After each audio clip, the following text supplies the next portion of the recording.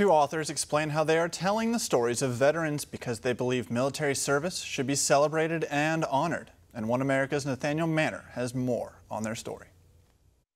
Republican voters have largely moved away from the neocon establishment in recent years, but their legacy of foreign wars and covert operations lives on. We may be unfamiliar with the soldiers who put their lives on the lines as part of undercover missions to safeguard American freedoms. I spoke with Brian Andrews and Jeff Wilson, Navy veterans and co-authors of 4 Minutes, a techno-thriller about counterterrorism operations that can stop future attacks. While they are fiction writers, Andrews and Wilson explained they frequently draw on real-world events for inspiration.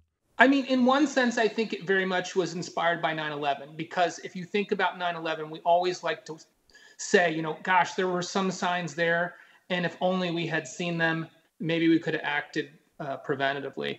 And so we always ask these what-if questions that motivate our thrillers, and this question was, what if we had known about it in advance and had some warning? What would we have been able to do?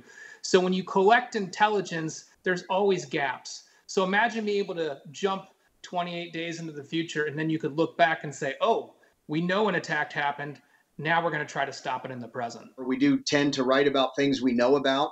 We've written in the past about, the invasion of Ukraine. Actually, we wrote that novel before it happened, and the way Putin carried it out was very similar to what we wrote. So, we follow geopolitics very closely, but we're not trying to take a stand on any one event. We just try to reflect the reality of the world in the books as best we can. Wilson said they write about military operations because their primary goal is to tell the stories of those who serve to protect Americans at home. And all of our work is just try to honor the people that are out there fighting side by side for our country, and try to show the sacrifices they make, the relationships that they forge, and the things that they do. Our stuff is very character driven.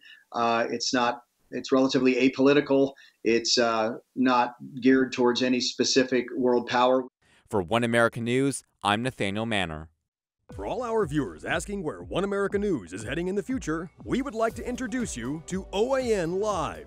OAN Live is the best way to stay up to date on all of the hard-hitting, straight-shooting, national and international headlines. And the best part is, OAN Live is only $4.99 per month. All the credible, honest, unbiased reporting One America News offers at a fraction of the cost of cable. Just go to OANN.com to easily sign up for OAN Live and stay informed.